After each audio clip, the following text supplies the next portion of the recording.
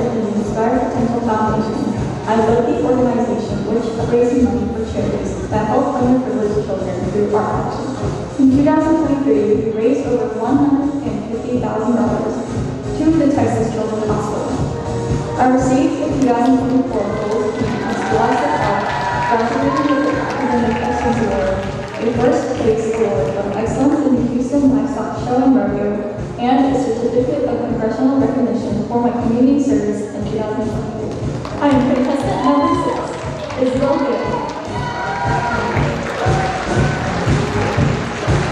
Now it's time for contestant number 6, Isabell Gill, who has studied Shaolin Kung Fu at the Shaolin Temple Cultural Center for 2 years. Attracted by the performance of each wushu weapon, Isabell started taking lessons to learn the techniques and to improve her strength. She believes each weapon demonstrates elegance and strength and can be performed by those regardless of age.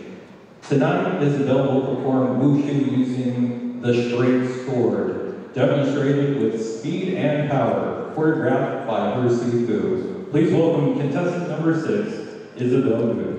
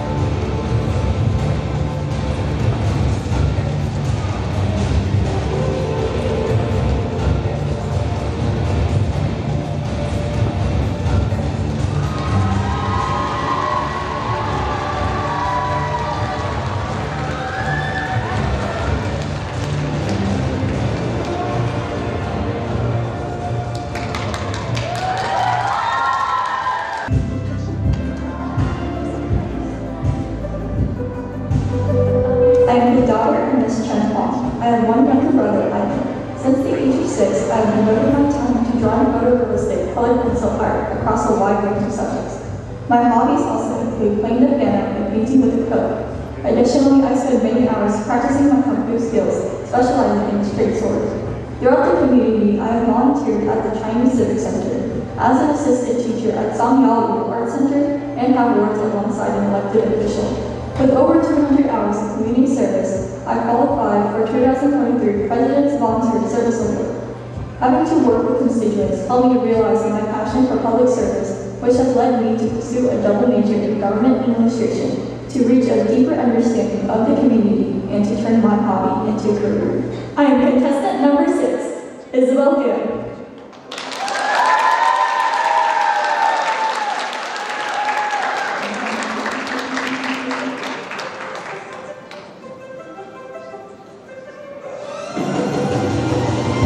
Hi, Isabell. May I have a question?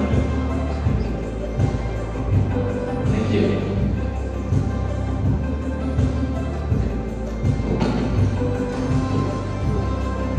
Resilience is an important quality for leadership. Can you tell us an example of how you overcame personal adversity and turned it into an opportunity for learning and growing? Thank you for the question, Jonas.